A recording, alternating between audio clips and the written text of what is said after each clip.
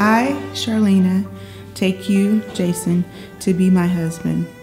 I promise to be true to you in good times and in bad, in sickness and in health. I promise to always uplift and support you.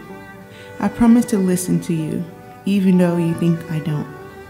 Just the other day, you reminded me that if you had listened to me, we wouldn't be here. So I say, thank you for holding my hand when I didn't want to. Thank you for being persistent and taking me on multiple dates. And thank you for cooking me that shrimp and bok choy dinner. It was that moment, watching you in the kitchen, that something clicked for me, and I knew you were the man for me. I take you as you are, loving who you are now and who you are yet to become. You have shown me the meaning of true love, and for that, you will forever be my always. I love you.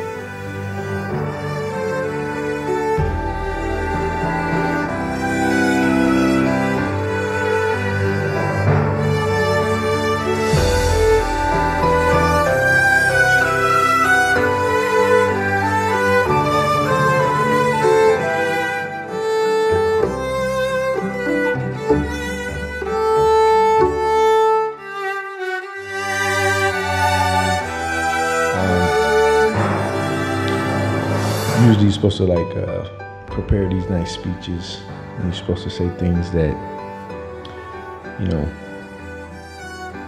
capture some type of moment, feelings and emotions.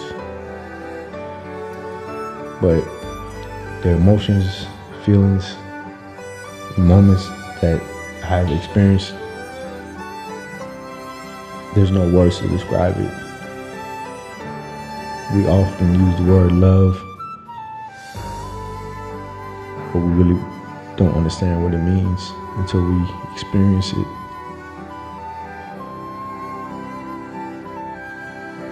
I've experienced it, I've seen it, I've captured the real emotion of what we consider love is, what it was, what it's going to be, and what words we just use to describe it or write it. But this is a new love, this is a forever love, and I'm just overwhelmed that we are able to experience this with you.